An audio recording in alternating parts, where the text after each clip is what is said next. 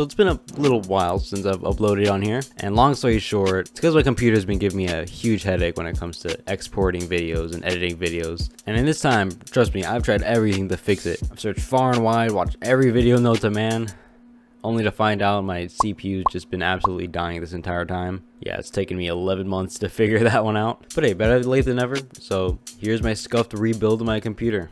So for starters, I did not get every single part all at once. I started with getting new case fans because I just wanted to see how far I could go with the fans alone initially, but they did not do nearly enough alone. So I also ended up ordering a better case and new motherboard. Originally, I was going to go for an ITX build just for the small compact form factor. I thought that would be cool, but then I realized that that would be kind of counterintuitive to what I'm trying to do here. So I ended up just getting a micro ATX case, specifically this cool case by Johnsbow, if you've ever heard of them, because I haven't. And this case is just all mesh, so that should be great for airflow, but let's be real, the only reason I really got this case is because of the screen on it. But yeah, the build was not too hard for me. All I had to do is just take out the motherboard, take out all the parts of the motherboard, and then just like put it all back on the new motherboard into the new case and install the fans and whatnot. Didn't need any manuals or tutorials other than the power connectors. Those things are just made no sense to me, but that's about it. Unfortunately, I'm horrible at recording things over time, so when I got my extra pair of case fans, I forgot to record it. And then when I got my AIO for the CPU, I forgot to record that as well.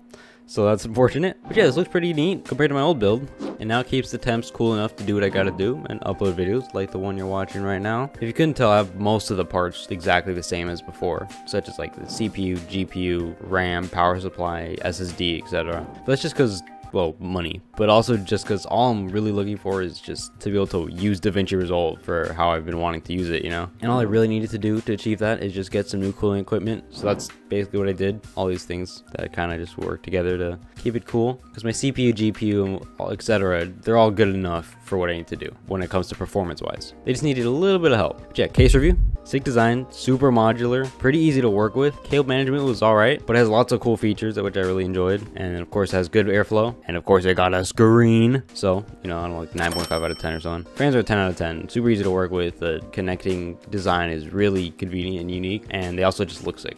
And they move air. So that's positive in my book. For the AIO, I'm no technical guy to tell you how good the temps are, but they're better than my stock cooler, so I'm happy with that. The install was pretty easy, one-man job, and the design is really cool, and it matches with the fans perfectly. The only thing is that the RGB is a little bit dim. I don't know if that's my motherboard or what, but yeah, the RGB is pretty dim, so I don't know, 9 out of 10. But yeah, that's actually about all I got. If you're curious, I'm running a Ryzen 5 3600 and a GTX 1080, which is enough for what I'm doing. Also got 16 gigabytes of G-Skill RAM. It's a pretty humble PC, just needed some cooling. In the future, I'll probably need more storage, and I'll probably also just upgrade the CPU and get more RAM, just because why not? Video editing, you know what I'm saying? But for now, we're chilling, and I'm finally ready to make some videos here on this channel. Once again, assuming no other issues take place, which I wouldn't be surprised if something else happens. But yeah, hopefully you enjoyed this filler video. All the parts are in the description, and I'll see ya.